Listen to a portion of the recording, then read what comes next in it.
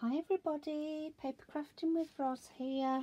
I just want to show you quickly a birthday card that I've been making. So this is the envelope that I've made for it.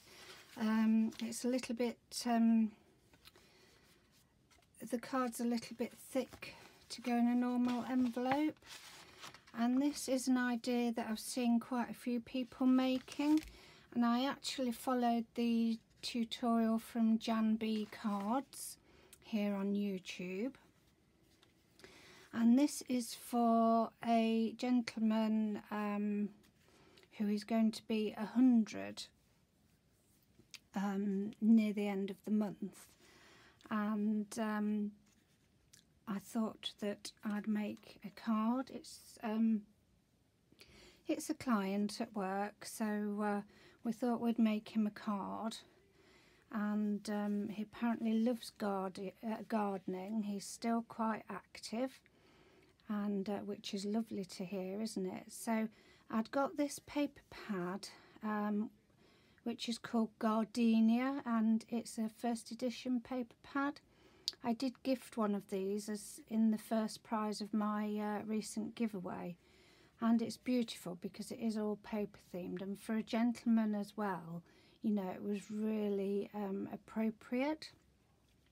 So this is what I've made. So we've got the 4 panels here.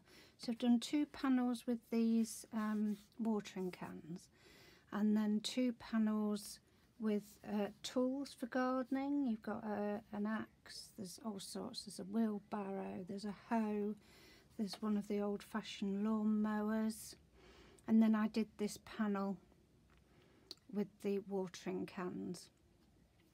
And then again, out of the same pad, I did this flowery paper. This is like a pearlised paper, and another one there. I've popped a little bird there as if it's sitting on the fence, and then I put some little flower stickers. I may have to glue those down because sometimes these stickers just do not stick, do they? I find that on a lot of my posts. I put stickers on, as you know, I put a lot of stickers on my post, and more often than not they start appearing off before they even get to the post box or the post office.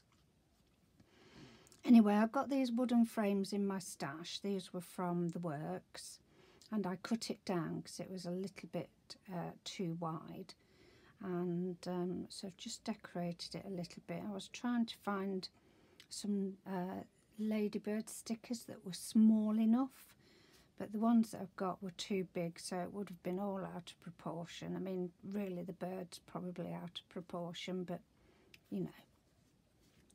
So as you can see, I've put 100 on the front, so this is coordinating cardstock with my layering cardstock. I did do it in gold to start with, but it just didn't pop like the green does. Then on here I've got a wooden embellishment happy birthday, which I put some stickles on, my crystal stickles, and as I say, on here I've put a wooden fence, and then on the back I've just layered this up so that it can be signed on, and I'm going to put one of my stickers, which I'll do well on here. A lovely Dawn printed for me. I'm sorry, I'm knocking my camera. Lovely Dawn printed these for me because I've just not got the hang of my Cricut yet, which I do intend to do at some point.